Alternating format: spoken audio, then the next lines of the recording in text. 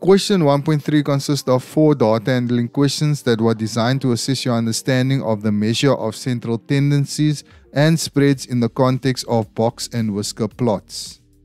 You are given 2 box and whisker plots for store A and store B. They represent the number of cell phones that was sold monthly over a period of 12 months. In question 131, you have to identify the type of diagram shown. The type of diagram shown is a box and whisker plot. In question 132, you have to write out the acronym IQR in full. IQR stands for interquartile range. In question 133, you have to write down the median for store A. The median is represented by this line in the box and whisker plot. The median for store A is read off as 270. In question 134, you are instructed to calculate the difference between the maximum and minimum value for store B. The difference between the maximum and minimum value in a dataset is called the range.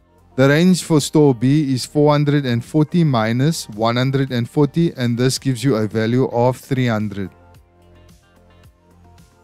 If you found this video helpful, you can subscribe to be notified of more videos like this, and you can check out this video next.